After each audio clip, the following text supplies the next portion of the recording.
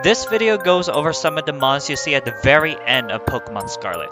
So let this be a spoiler warning. I know it's been about a week since the games came out. If you don't want to get spoiled by the endgame designs, then come back after you experience them.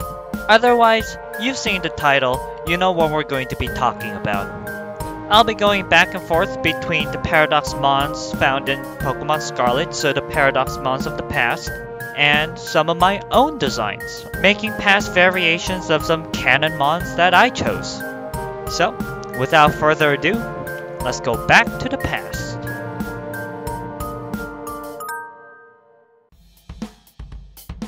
Generation 9 has introduced a new category of mons called Paradox mons, where the Scarlet version of the game features 8 new designs based off of the prehistoric past, one of which you meet pretty early on, Koraidon, the funny bike lizard you see on the box.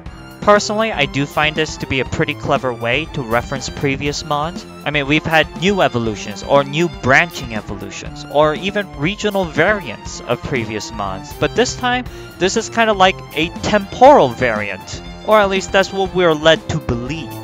But this concept of having mons from a prehistoric age has been explored by some fans. I remember fake mon artists on Instagram who based their whole region off of the prehistoric past, namely the Arcana region. Links are in the description. They once held a challenge back in 2021 to make our own prehistoric designs, so I made a design based off of Toxapex. This design references the Solacine Cthulhu, which was a species that looked so weird that it was named after the Lovecraftian horror icon. Now, I failed to mention this before, but all these Paradox mons except for Koraidon have this weird naming convention where it's just 2 words, like Great Tusk or like Scream Tail. Ooh. So with that in mind, I'll probably call this Elder Bunker.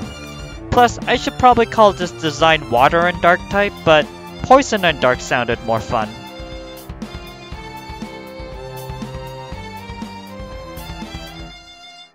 So looking back at Scarlet's Paradox mons, frankly, I've kind of had a hard time deciphering this set. Now, all these Paradox mons are known for being pretty powerful because they all have pretty high base stats, but some of them are based off of not fully evolved mons? Are these guys even referencing specific species? You see, I think I've been looking at this the wrong way. Now, there's some theories on the lore whether these guys are actually from the past or not, but what's important here is that these guys are prehistoric flavored, instead of biologically trying to deduce what these guys could have been. For example, look at Sandy Shocks. It's a clear reference to Magneton, which in our world doesn't really have a biological parallel. But this Objectmon isn't just a rougher version of its current self, but is kinda dressed up like a caveman. Honestly, this is my favorite of the past Paradox mons. I found it very clever how they had iron filings stuck to a magnet and made it look like messy hair on a caveman. So with all this in mind, I made my own past Paradox mon based off of Aegislash. Here's Piercing Cut. It's not exactly a sword anymore, but it is based off of arrowheads, which are artificially cut stones that we could find that show proof of a prehistoric society, building their own tools and weapons that they probably used to hunt. Thus, imbued with a fighting spirit, this mon was dubbed a fighting ghost type. I tried to use more of the yellow and orange color schemes like the other past Paradox mons, kinda like Fred Flintstone. Looking at the rosters of these Paradox mons from both games, I noticed how Violet references 2 pseudo-legendaries while Scarlet only references Salamence. By the way, pseudo-legendary just refers to a specific trope where there's this one super strong line that has a total base stat of 600, which is supposed to be super high. Yeah, you only see 1 line of those per region. I mean, there was one with 2, but point still stands. It just turns out that Paradox mons chose some of these super strong mons to make variations of them.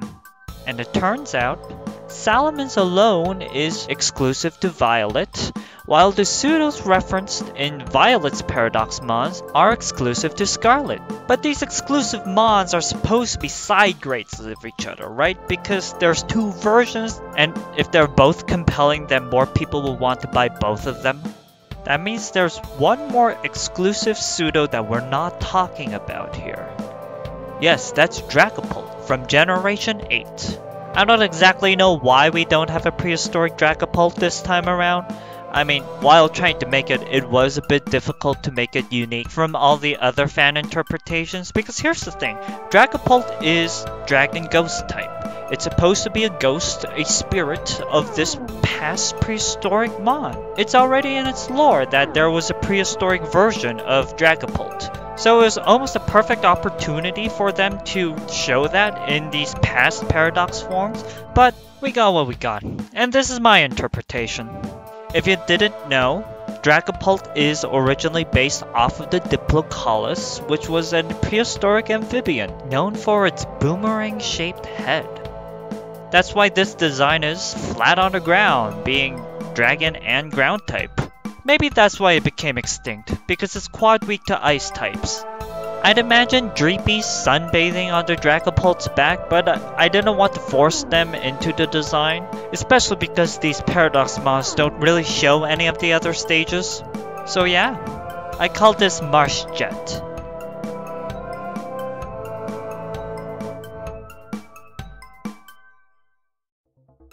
You know, looking back at these past Paradox Mons, I think they share more similarities than I initially thought. I mean, they all got jaundice, that's for sure. But a part of their body seems to be overgrown in some way. Whether that be their tail, or their tusks, or their tails. You know, it took me way too long to realize that all of these have tails. So, I got one more design for you, which I named Crash Giant. I'm trying my best to make these sound cool. It's a Plesiosaur Lapras. The Plesiosaur is an order of marine reptiles from the Mesozoic era, which were known for their long necks. And the Loch Ness Monster, which Lapras is originally kinda based off of, matches the description of a Plesiosaur, with its super long neck and generally large body. I thought it would be more interesting to call this a water dragon type, mainly due to it being so big.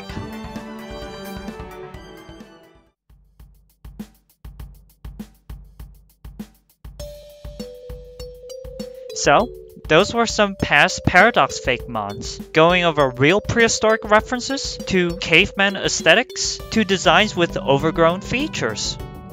I'll have a video on the future Paradox mons in, well, the future. Hopefully by then I'll have a better mic. Gen 9 recently came out, so I'll be doing some videos on it, but I also have a current series going over my own designs, my STEM-based region. So if any of that interests you, follow along and subscribe. Thank you for watching, and I'll see you in the future.